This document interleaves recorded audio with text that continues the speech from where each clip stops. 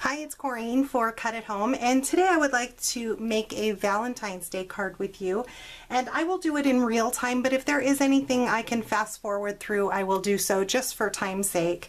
Today I'm using the JustRite Cling stamp, and here's two of them.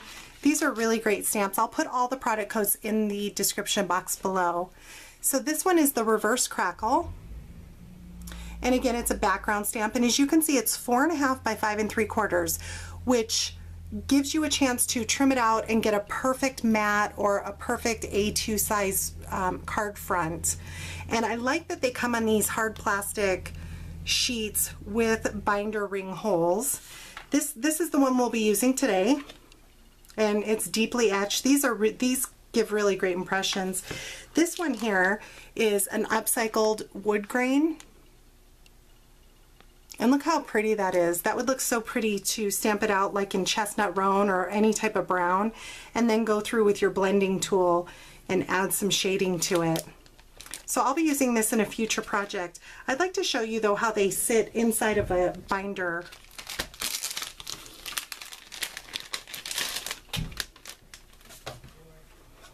So here I just have a regular binder. This is a basic gray capture binder, and obviously I won't be keeping my stamps in this. I plan on making a binder to hold all of these stamps.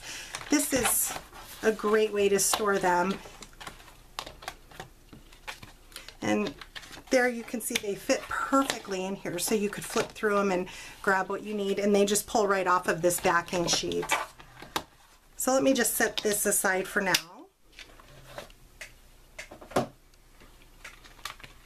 I will be using my Fiskars stamp press, and this is stamp cling, so it just holds on there perfectly.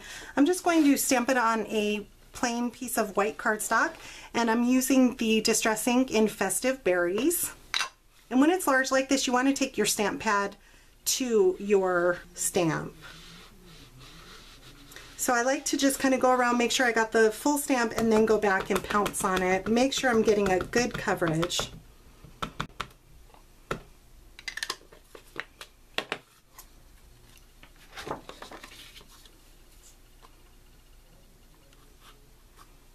Just going to press this down and make sure I have good firm pressure on the entire stamp.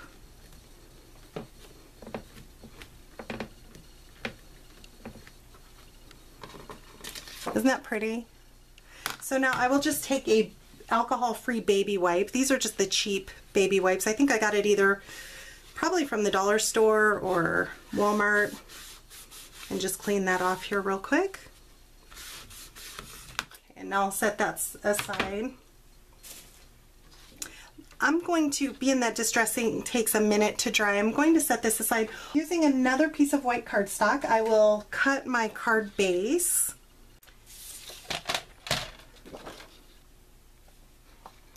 So this will be a standard size card, and I want it to be a top folding card.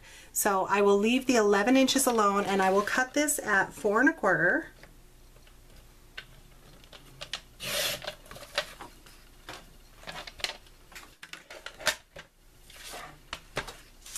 On the 11-inch side, and I'm using my score tool from the Deluxe Flower Shaping Kit. I like using this in my scoreboard. It gives me a great line here, a great score. So on the 11-inch side, I want to score it at 5 1/2, which is in half.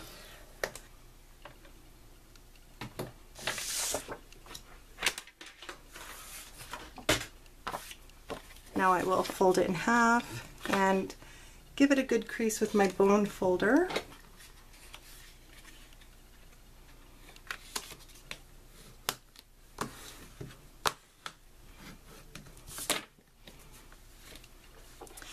So now I want a mat that is not a perfect fit for this. I want to leave a little bit of a border. So this is 4 1/4 by 5 1/2. So I need to cut this down to 4 by 5 1/4.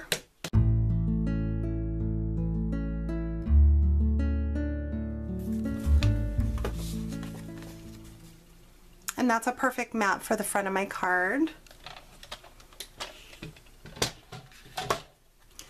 So let me set this aside. I do want to go over the edges with the Festive Berries just to give it a little bit darker edge. And I'm using the Holtz mini blending tools.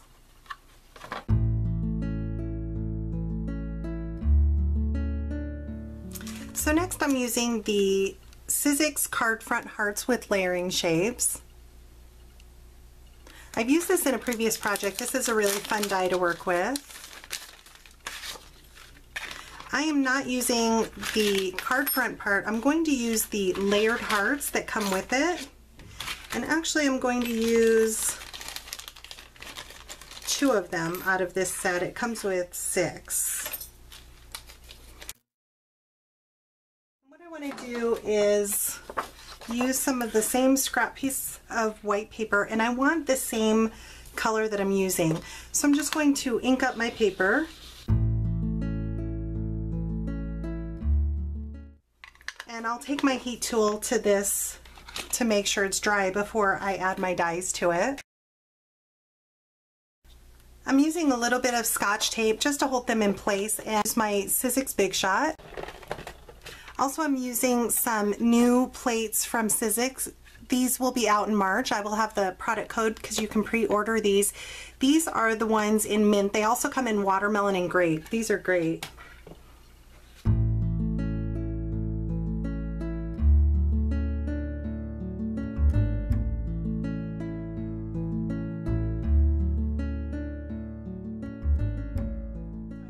Plenty of these out. I don't think I'll need this many, but it's such a pretty color. I figured I'd cut them out anyways and use them in the future.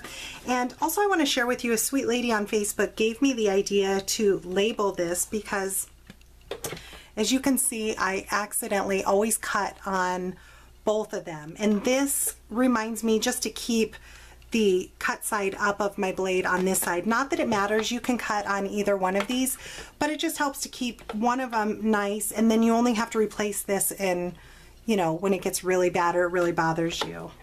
So let me set this aside. Okay, so here I have a cut that I cut out from the Silhouette online store, and I will have the design number on Cut at Home's blog, so check the blog for all the information.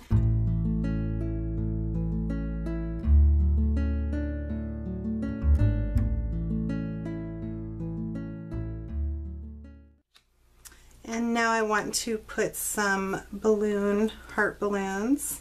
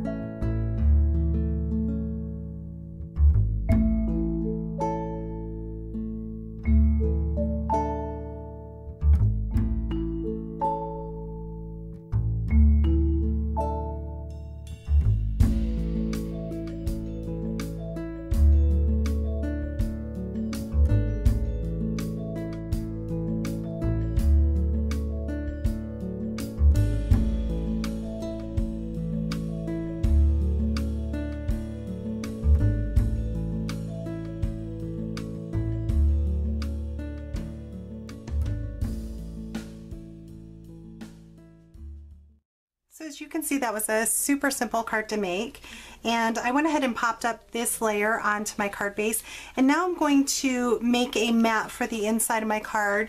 And what I want to use is, I will be doing that in the Silhouette Cameo, and I want to use these sketch pens from Silhouette. These are the metallic sketch pens, and these are really pretty. So let me just show you quickly on the designer's Silhouette Studio how I do this.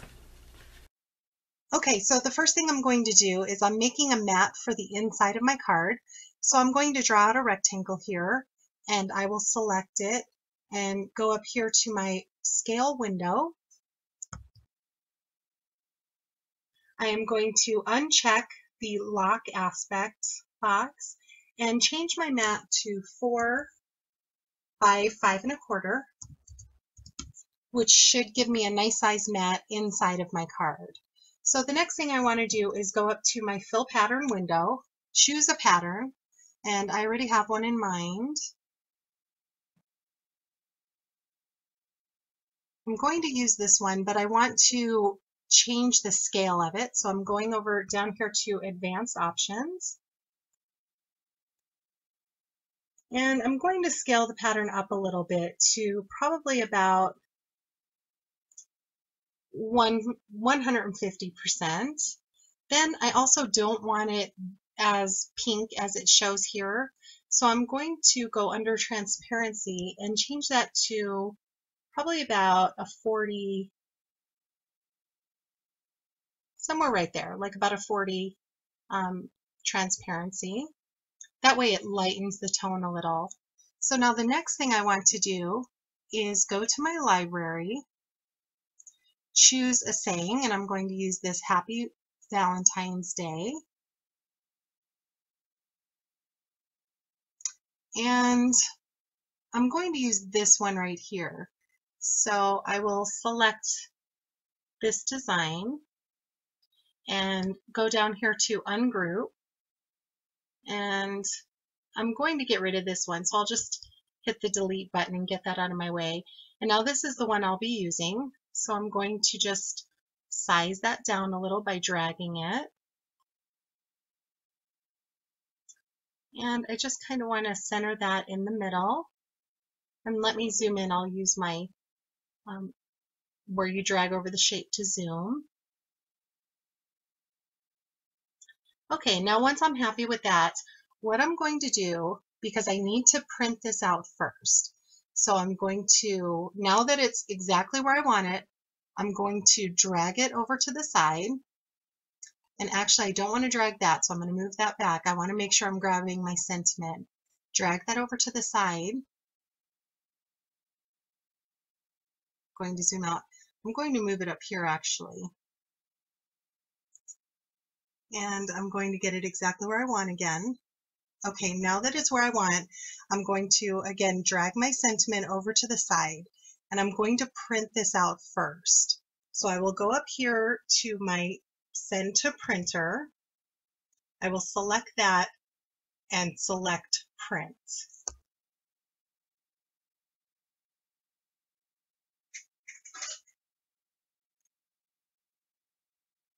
Okay, now that that has printed out, I'm going to hit the back button because the last thing I did was move my sentiment out of the way. So I'm going up here to hit Undo, and it'll put my sentiment back exactly where I had it. And I will be placing my paper on the mat exactly where it shows here.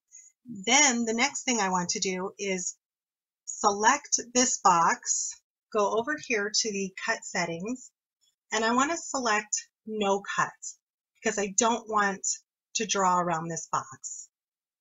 Now I want to select my sentiment, and over here where I'm choosing material type, I want to scroll down and select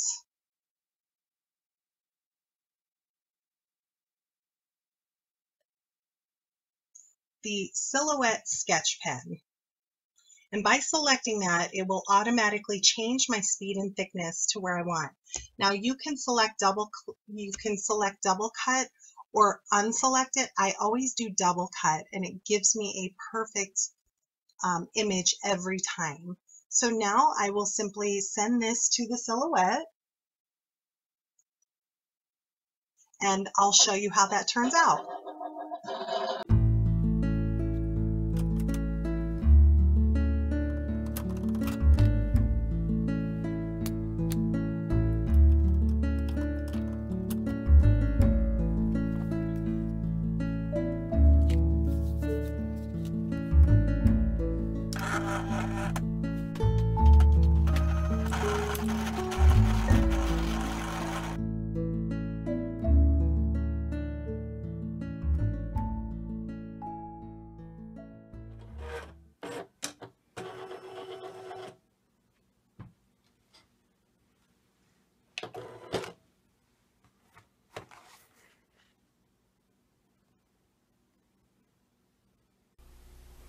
So here is how it turned out. Let me give you a close-up view.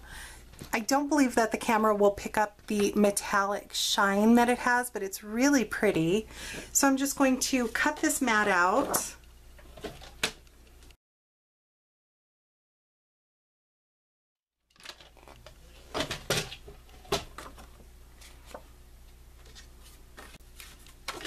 And I will use the Angel Craft tape to adhere it. This is a really great sticky tape, and this is the 1/4 inch. Being that this has a gold metallic finish, I think I want to add a little gold to the sides here as well. So I'm going to use a scratch piece of paper. I will also use a scratch piece of cardstock, my Versamark, and my ultra thick embossing enamel. This is in gold. I'm just going to use this as a guide, and this does not have to be perfect. If you want it perfect, you can really work at it and measure it out, but I'm just simply going to get the edges of my paper, and I'm going to do one side at a time.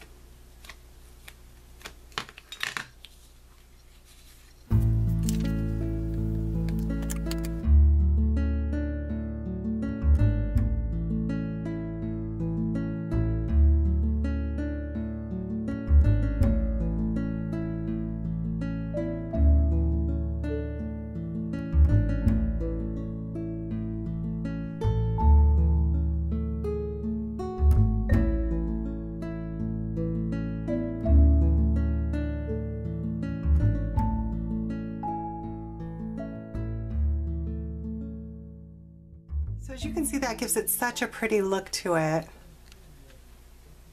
And if I wanted to, this tape is heat resistant. So if I wanted a thicker border, if I was using a thicker border, I can use this 1/4 inch tape and do the exact same thing minus the Versamark. So I'm pressing it down, I'm taking the release backing off of it, and now I can add my embossing powder to it. And with the tape, what I like to do is just kind of rub it in there, make sure it's really adhered down to the tape. So I'm just lightly rubbing on the tape itself. Now I'll put the excess embossing powder back, and now I will heat it up just like I was going to do with my Versamark. So let me show you here.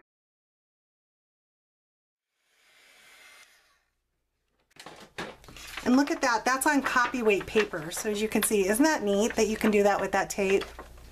So I could have done that if I wanted a 1/4 inch border. I wanted a little bit less than that, but it really saves you a lot of time if you do it that way. So now, being that I decided to emboss, I'm going to add a little bit more of this strong adhesive on the back just to make sure that my paper is not as warped, because it is a little bit warped right now from the heat of the heat tool.